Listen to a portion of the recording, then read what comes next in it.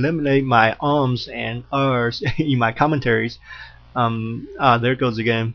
Because Diggity, if I don't know if you guys watch Diggity StarCraft commentary, I think he's a professional commentator by any standard, because he rarely does any ums and rs, and he does everything so smoothly, and he uses big words, unlike me. My vocabulary my vocabulary isn't the best in the world, so I don't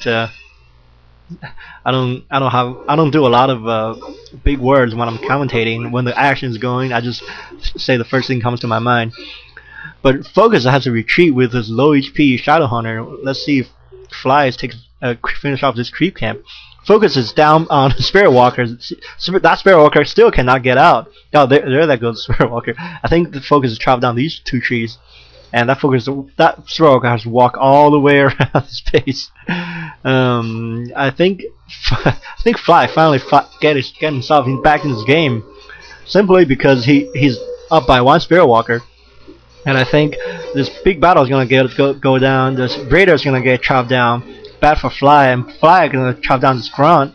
Meanwhile, this Spirit Walker is gonna focus down. Spirit Walker has to turn into his central form, and let's see if Fly is gonna. Oh no, Fly is actually low on units.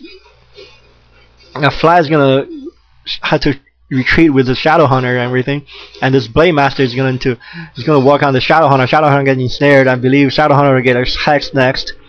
No, he's not. He'll get ensnared again, maybe. There, get hexed, and then I believe ensnared is gonna go on Shadowhunter. No, Shadowhunter dies. Shadowhunter dies with a potion of greater healing on him. And Fly's Flame Master are gonna get ensnared and surrounded. Yep, there goes there's a surround. Then die. That's gonna be GG for Fly. He lost both of his heroes, and he's in full retreat. And this Kodo Beast better be careful, otherwise he's gonna get ensnared. There it goes.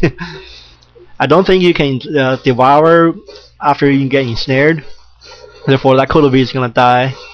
And Fly has nothing but a single half health, no mana Blade Master, and half health Ground to defend his base. FoCuS has taken commanding lead by doing that harass, the little harass that killed 1 lumber peon, and that propels FoCuS into game 1. I believe that's the first. Since this is game 1 with set 1, so FoCuS is up 1-0 against Fly, and therefore Fly has to come back, has to win 2 games in a row to win a point for Mousesports. There goes 1 ground, and all of Fly's units are in low health. There, Shadowhunter comes back, but Blade Master getting hexed and is going to die, I believe. Oh no, Shadowhunter passed the Blade Master's potion of greater healing. That's not going to matter much. Blade Master gets surrounded with no mana to walk out of it, and that's going to be GG. And alright, and I think FoCuS is going to go up 1-0 against Fly. And if he can win 1 more game, that'll be 1-0 against Mousesports.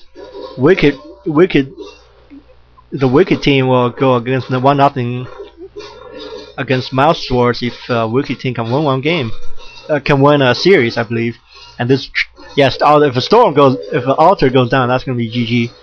I believe Fly's gonna type GG right after this altar goes down. Yeah, Fly is such a tough player. He's refused to GG for some reason. There's that.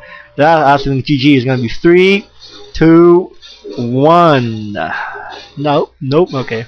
Keep going. let's see how bad Fly can get embarrassed. There we go. Go to Secret Valley. I think Fly typed go SV right before he quit. So we're gonna see everybody back at game 2 on Secret Valley between Fly and FoCuS. Stay tuned.